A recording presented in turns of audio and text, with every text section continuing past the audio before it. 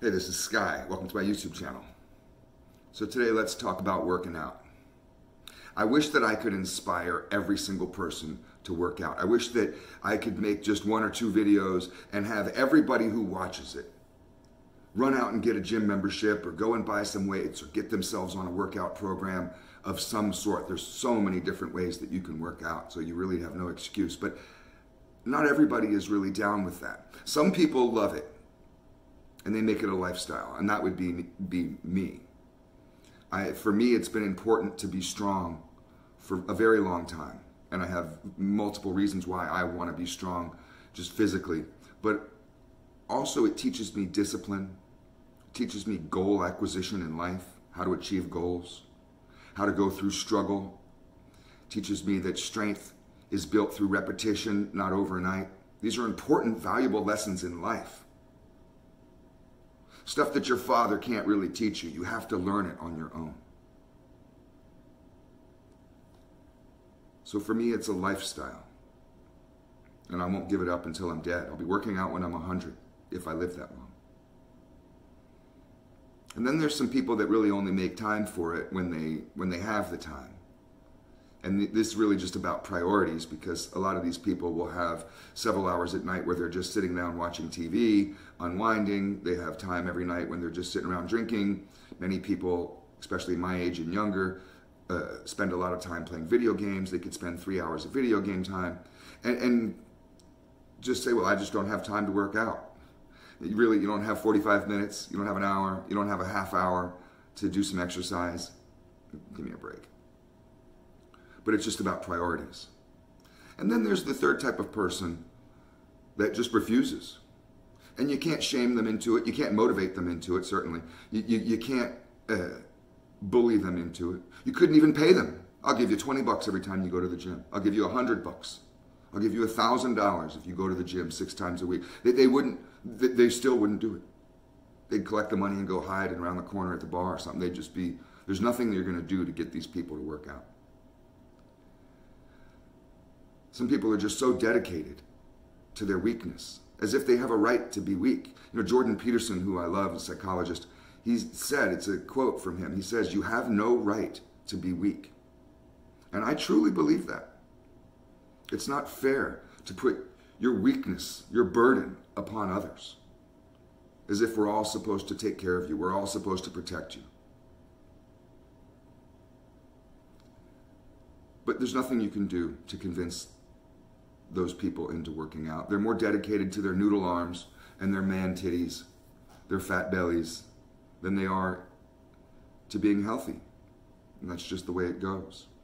And I've wondered about this third group of people of, well, what is up with this? Is it a mental problem? Seriously, is it some sort of psychosis? Are they depressed? Is the laziness more than just laziness? Is it rooted in some sort of childhood issue? And what I finally learned after researching this was that the #1 reason why a lot of out-of-shape people don't work out, don't exercise, particularly don't go to the gym, and I believe in working out with weights. The #1 reason is because they're intimidated by the environment. They find the environment intimidating. They find being around a bunch of in-shape people intimidating. Some noodle-armed, fat-belly, out-of-shape guy can be very intimidated in a gym full of bodybuilder guys and athletic-looking fitness chicks. You got a girl over there squatting more than you've ever lifted in your life. And that can be really intimidating. And she's just a tiny woman. You got a whole room full of guys with big giant muscles, and you look at yourself, not in your own, you have a different way of looking at yourself when you're in your mirror brushing your teeth. You're like, I'm not so bad. You get up to the gym, you see all these big dudes, and you realize, God damn, I'm a total pussy. And that can really be devastating for some people. They don't like that. It's really upsetting. It's really uncomfortable. They really, really don't want to do that. They have an aversion to it, and they'll avoid that at all costs. People will naturally gravitate towards comfort. And that's why it's good to get out of your comfort zone. Nothing grows in your comfort zone. one of the lessons that I learned in life about the gym is that you grow through struggle. Another quote that I love, but I don't know who said it, is you don't search for a hammock, you search for a hill. Because progress and growth in life comes through an uphill struggle, a battle. Nothing just comes to you easy in this world.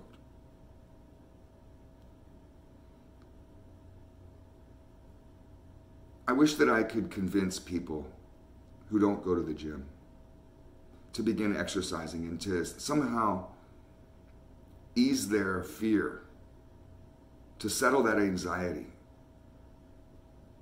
to dispel this myth that somehow people are judging them. You may be judging yourself, and we are our own worst critics many times.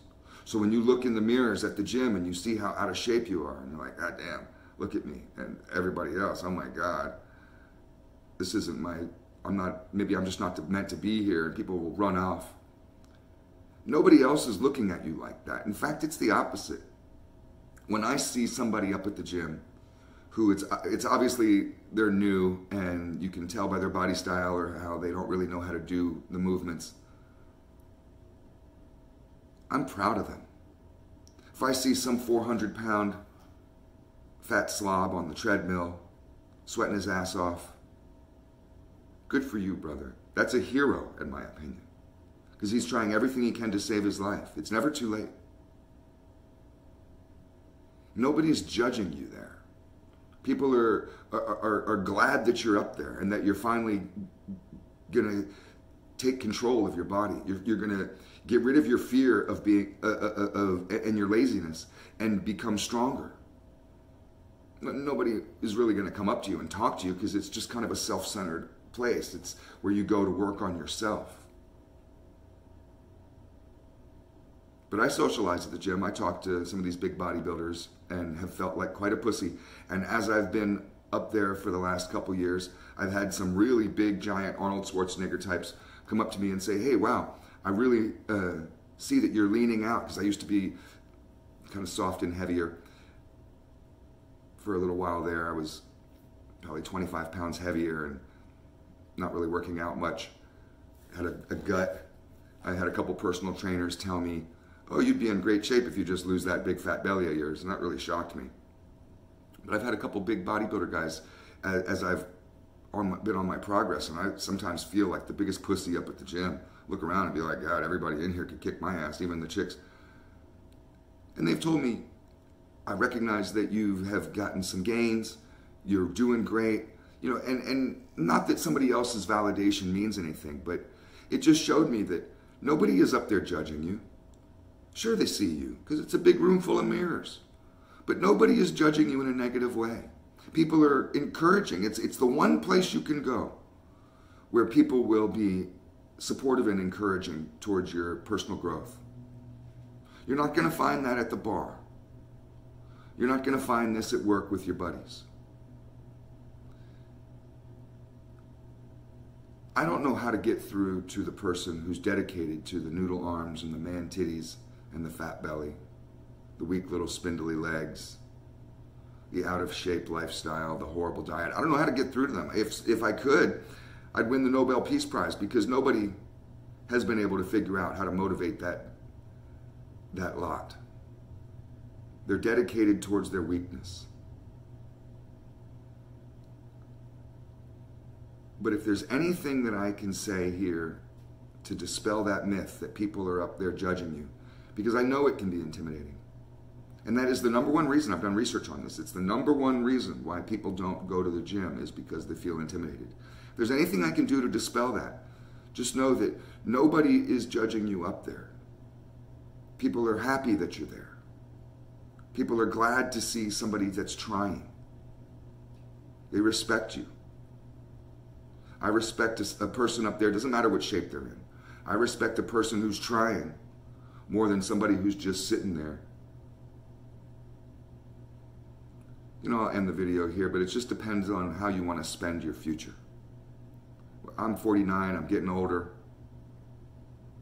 I don't want to spend my future in the doctor's office. I mean, part of that's inevitable, but I don't want to. I talked to my grandfather. My grandfather's in his 90s. He spends so much time in the doctor's office, going from doctor to doctor. And it's just come from a lifestyle of weakness. He's broke his hip several times, and it just goes on and on. I don't want that to be me. I'd rather spend my time in the healthy aisles of the grocery store and up at the gym. Because you're going to be spending your time somewhere.